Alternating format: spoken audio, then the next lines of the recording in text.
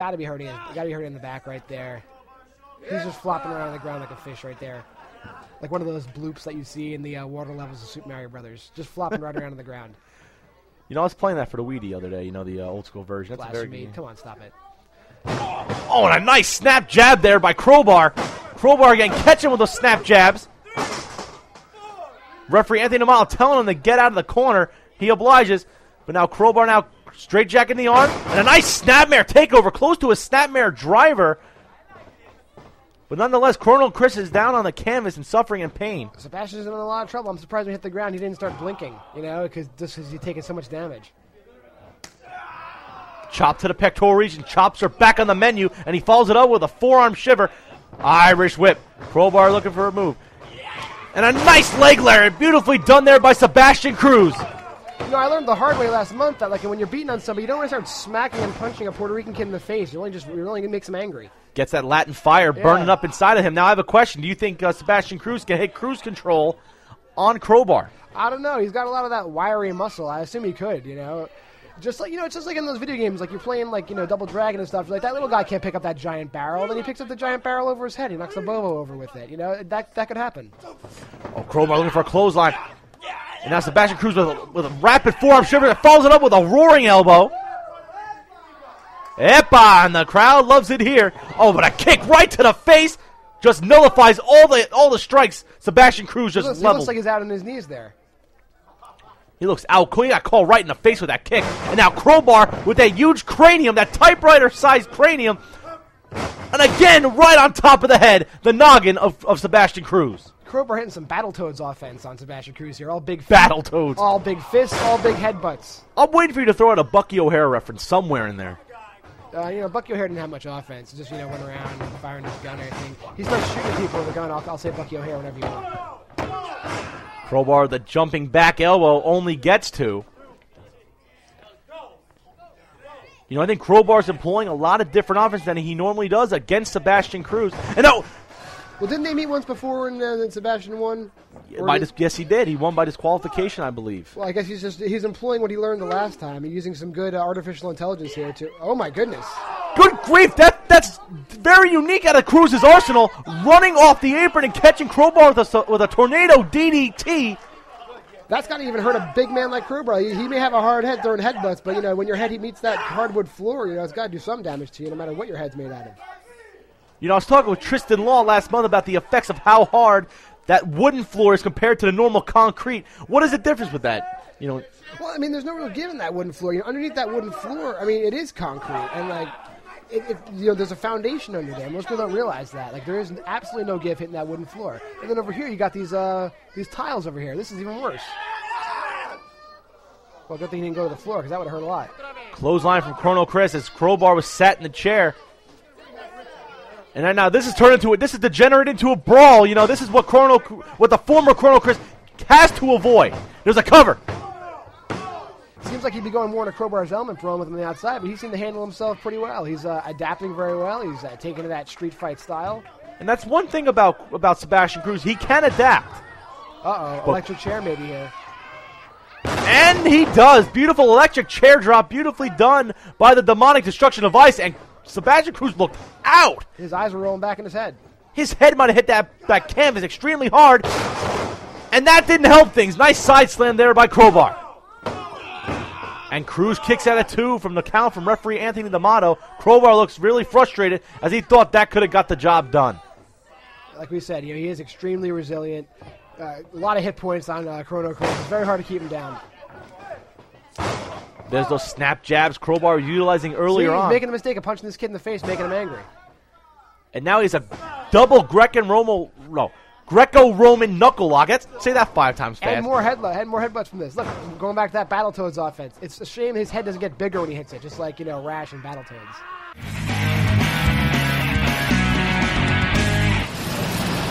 And now Crowbar going right back. Right back now. He was looking for a straight jacket earlier, and now he has another one locked on, this time with his knee put right into the lumbar region of Sebastian Cruz. He's revving up on him like Excite Bike right now. Look at that. Excite Bike.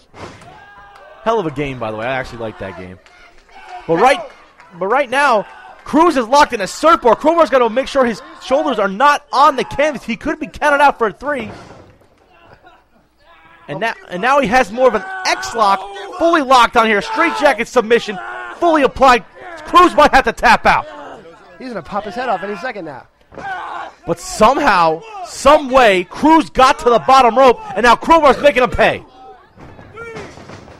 I know you're feeling like, proverbially, you're feeling it as he's getting choked. You just caught there. That's got to be a lot of men to be on top of the back of Sebastian Cruz. Oh, definitely. You know, when you're getting stunned in your neck, there's a couple pounds under your neck is going to make you choke. But then he weighs, what, 250 pounds, Crowbar? I mean, that's a lot of weight. Those ropes have some give, but, you know, I mean, you get choked by it. There's a metal cable inside there choking you. And now he just smacked him right in the mush. Crowbar now has him up. Oh, I thought he was going to have him think about it there. Cruz tried getting down. Crowbar said, "No way, Jose," and takes him down with a vertical suplex. All that blood just rushed to the head. And that, unfortunately, is one of the negatives of only weighing like 100 pounds. People can pick you up pretty easily. Crowbar getting frustrated. He just wants a pinfall victory, and Cruz is not obliging. D'Amato again counting 2 for the 3rd time. Crowbar getting very frustrated. And there's a scoop slam.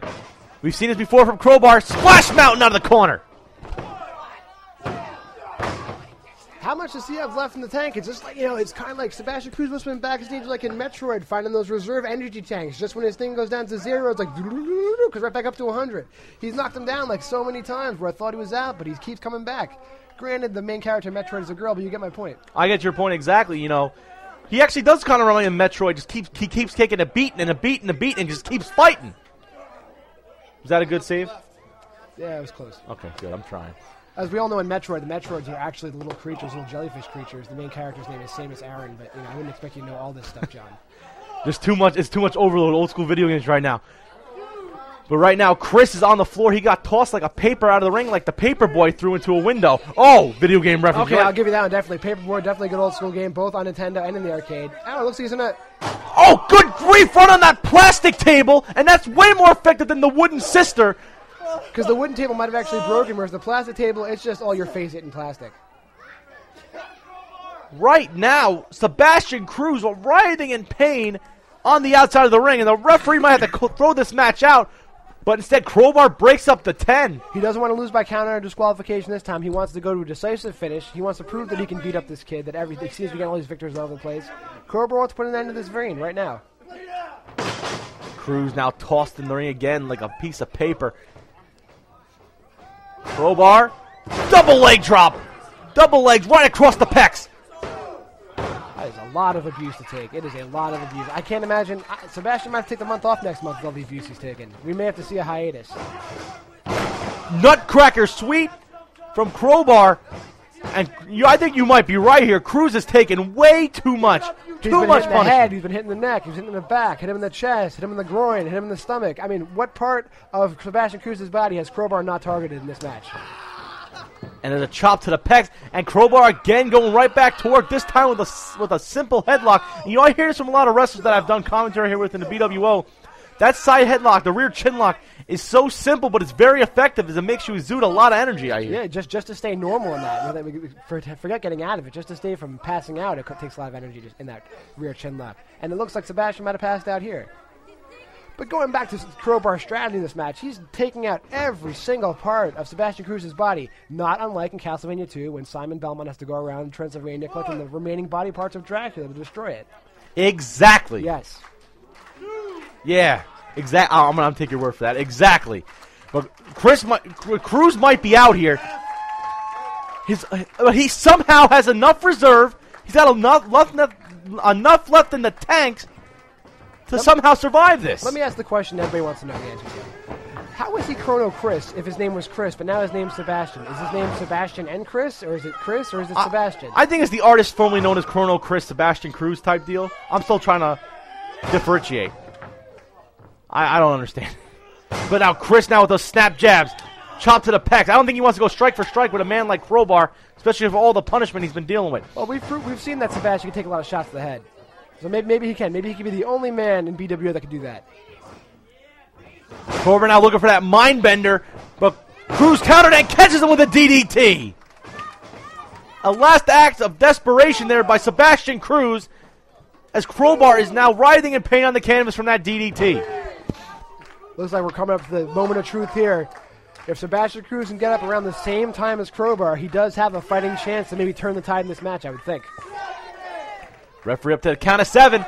Now he's up to 8. This match could be a draw. Nice jaw jacker there from Cruz. Follows it up with a neck breaker. Nicely done. He might have learned that from you, Sheridan. Oh, he hit me with that last month. I was very angry. I was very angry that he would steal that from me. And then he follows it up with a salsa leg drop. It only gets 2. It's going to take a lot more than that to put down the demonic destruction device. Irish whip. No reversal. Cruz up and over. There's a backsplash in the corner. He falls up. He just threw himself like a torpedo right into the body of Crowbar. Like a cannonball from the video game Rampart. Right in. Actually, that's Super Nintendo. Shame on you, Sheridan. I'm sorry. I'm sorry for doing that, people. Sorry to all my fans out there for making a Super Nintendo reference. I know everybody's disturbed. Sean Sheridan actually played an SNES game. I can't believe it. But right now, Chris might be sent for cruise control. Too weakened. Just in too much of a weakened state. Oh, what a counter as he went under. Crowbar caught him with a rib breaker and now has him up on his shoulders in a fireman's carry. DVD, Death Valley Driver. This match has been going on for what? An hour and a half now? This is incredible. This is one of the longest matches I've ever seen. These athletes really putting it all on the line. Fantastic. And now he's raking the eyes. The referee's got to get in there. The eye is maybe the only part of Sebastian Cruz's body not fully affected in this match by Crowbar's offense. You know, I'm not going to lie. If it went to a longer contest like we are expecting right now, like you stated earlier, you know, I thought it would have been in Corino Chris for the endurance factor, but right now he looks like he's reeling and Crowbar's just warming up. Irish whip. No, Corino Chris went under. Looking for a Hure Karana. Oh, he's blocking it. And Crowbar's got him up in the air. Alley-oop. Oh, no. Blocked. Cruz counter. Boot right to the mush. What's going on here? Might be looking for a victory roll. He got him. He got him. Roll out a victory roll. Incredible. It all comes down to basic wrestling at the end. After all those punches, all that devastating offense, maybe Crowbar just wasn't expecting the match to end that way. Was not expecting a classic roll.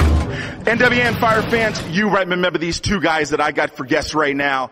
They were with us not too long ago. I'm going to bring them in right now. They are Pyro and Cash, the Hoods.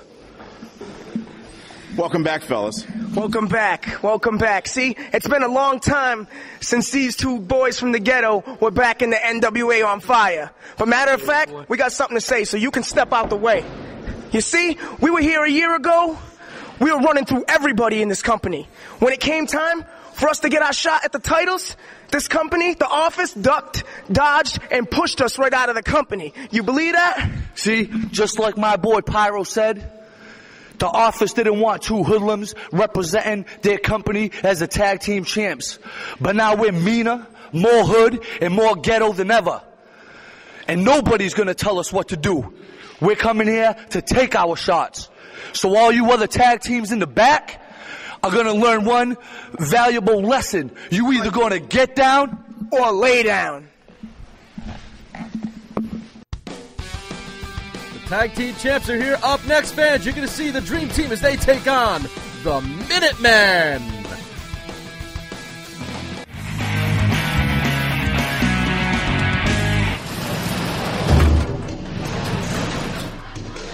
Well, T, here we go. Two newcomers to NWA on fire, the Minutemen. Yeah, they like pink and black, don't they? Oh, yeah, pink and black must be a real popular color. I tell you, that one with the sunglasses on doesn't look too friendly, does he? I don't think either of them do. No, they don't. Look at this. Well, they bring a mirror to the ring so they can look at each other. other. They bring a mirror to the ring. Boy, I tell you.